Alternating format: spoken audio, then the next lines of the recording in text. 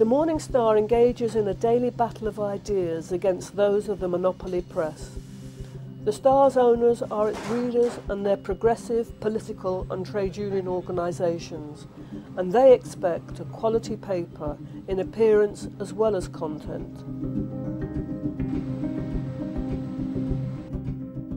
We have a lay elected management committee with a small appointed trade union component with representatives from the Fire Brigade Union, RMT and Unite.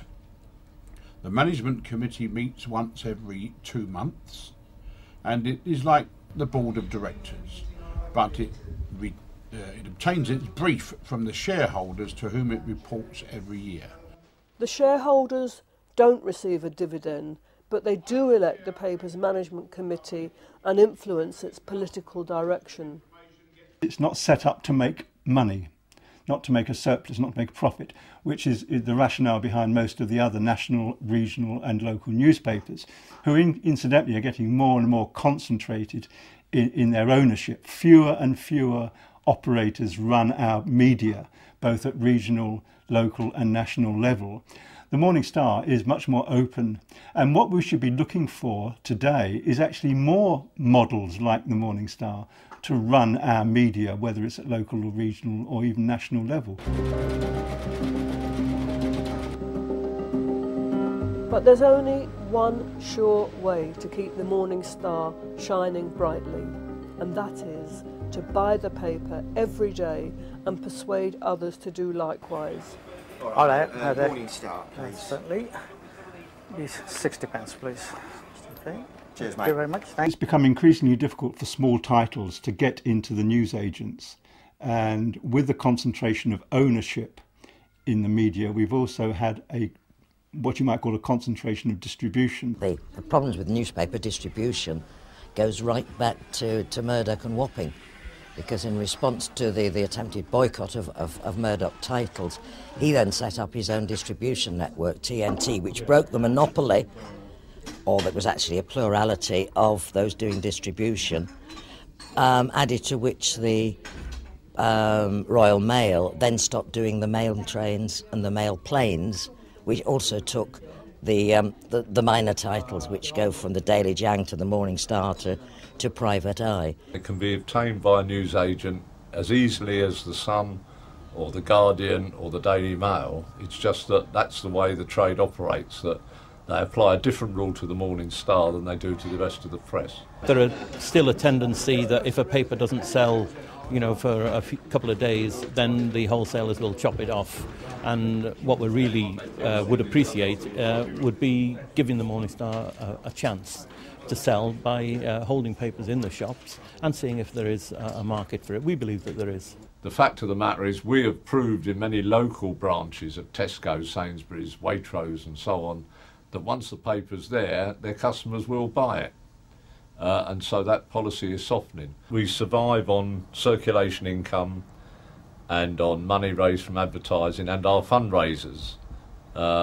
We've got a network of readers and supporters groups all around the country, and that's what sustains us. But of course, it will always be hard for a smaller publication like the Star, if it has to rely on major distribution networks who aren't basically that friendly to what the Star stands for, to get it distributed in a proper way. It's obviously why the support groups are a big part of making sure that the paper is stocked, and we do get it distributed and placed in places where people can buy it. Even the Morning Star's printers read it in their spare time, when the presses break down.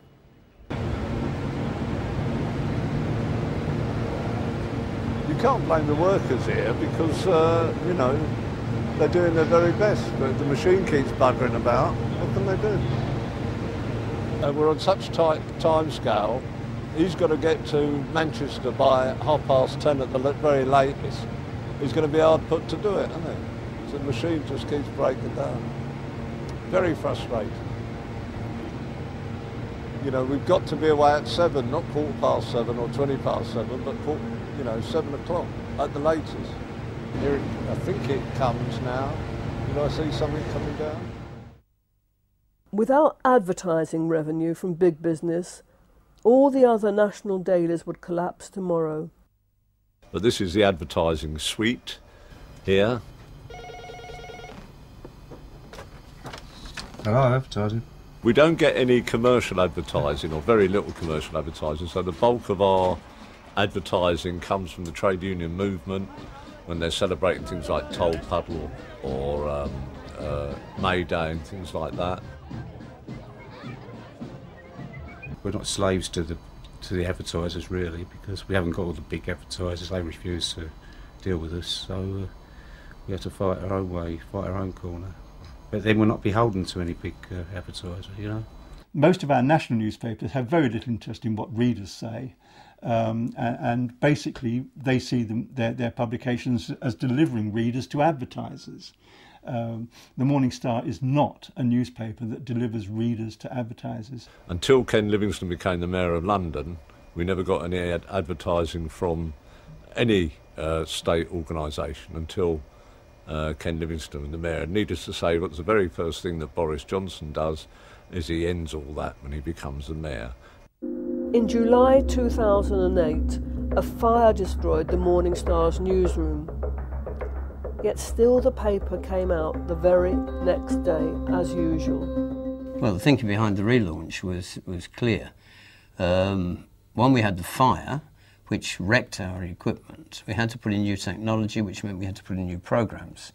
We had to put in new programmes, which meant we had a further set of abilities. We could do more. We could make better use of colour. We could make better use of pictures. We had the Springboard project, which came in and offered us the chance to produce a brighter and better newspaper. And basically the other part of the thinking is that if we don't build the circulation, we die.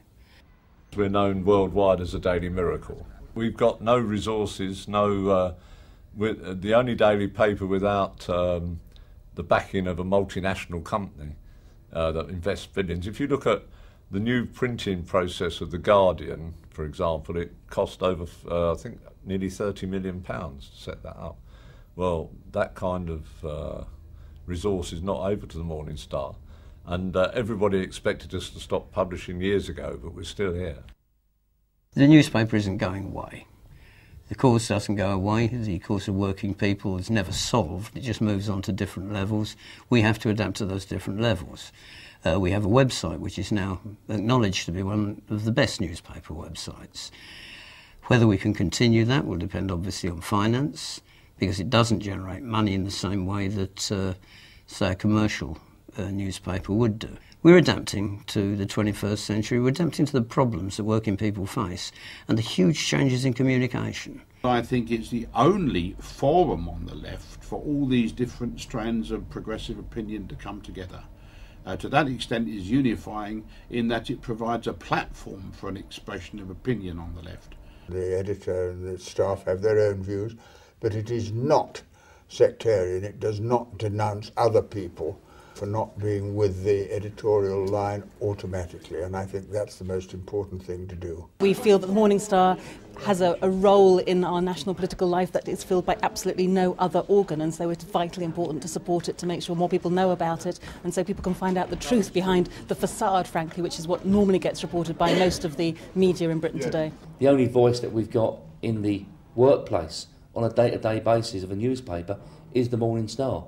We don't always agree with the Morning Star's policies, and we don't expect the Morning Star to agree with all the RMT's policies.